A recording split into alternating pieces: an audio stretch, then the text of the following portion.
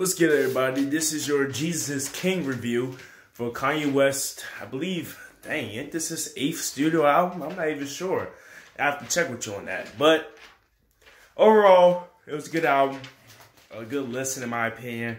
And it has 11 tracks. The longest song been about 3 minutes and some change. And man, I really gotta sneeze. That's terrible. But the longest track been about 3 minutes and some change, like 3:34, I believe. Standout tracks are the first track, Every Hour. Cellar was a decent track as well. I like Water. I thought it was going to be about baptism, but it was something totally different. On this album, you can see a lot of resentment towards the Christian community in a way, saying that they didn't accept him, they didn't believe him when he first started doing these things. And like I said in another video that you should watch, that Christians were right to speculate for Kanye West. You know, you don't want to just blindly follow someone. But I get what he's saying, that if you're supposed to be called the culture or the people that forgive you, that accept you with open arms, even if you did sinful, worldly things, that they shouldn't get that much ridicule. But the problem is, Kanye didn't just come in as for forgiveness. He started having Sunday services. So that's why a lot of people have been critical of him. You have Ty Dolla $ign on the track Everything We Need. Then you have Pusha T on the track, I believe, Use the Gospel, which talks more about his journey in life. He's still dealing with his demons, and he still is a secular music artist, but he does support Ye in some of these decisions. I believe Kid Cudi vocals were on the album. He said he wasn't featured on the album, but he said that his vocals might be interpolated on the album. So I don't know what track that is, but I'm speculating that was also on Water. Now, Hands On. It was one of them choppy type Khalid beats I heard, you know, very smooth vibe.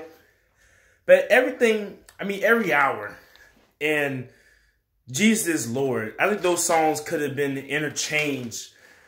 You know, that could be the first or the last track. I think Jesus is Lord should have been maybe the opening track instead of Every Hour. Every Hour was a very upbeat, very up-tempo song, and it should have been in the middle, because albums sometimes they have some lows, but it had a lot of highs. I think Kanye did the right thing by keeping this album under, I believe, 33 minutes, because for a Christian concept album, for new sounds, and make no mistake about it, this isn't a groundbreaking sound he's doing. He's always used Christian interpolations in his auto-tune, in his beat selection, in his past production. So this isn't anything new. You can see it in the mainstream, you can see it with his other artists, you can see it in some Big Sean's discography, you can see it in Travis Scott's, you can see it in Drake's with his choppy flows. So Kanye making Jesus King is not a big risk. I hope people understand that. For everybody saying this is a big risk, it's not. Because all he did was had to stop cussing, stop talking about models. He still brags a bit in some songs, like he brags about why he makes the prices of his things so expensive, because he's one of the greatest of all time. He still does have time to flex on some of these tracks.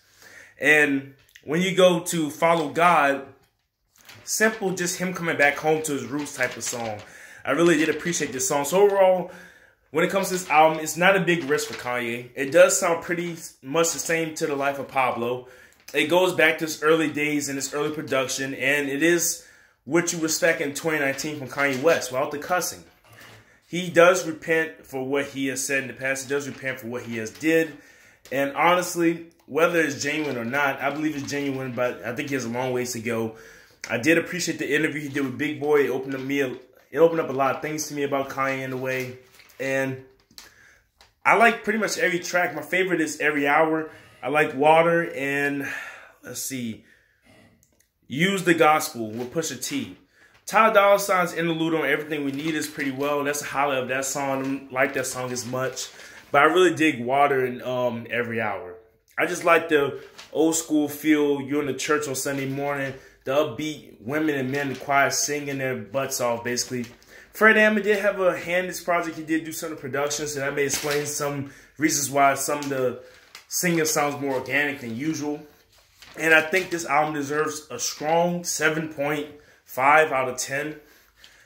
If it was a little bit longer and he had a little bit more to say, because he had some revealing verses, I did like how he, but I guess since I listened to the interview with him and Big Boy first before this, it kind of made everything on this album that seems refreshing to me, because I heard it in the interview, and I liked the interview.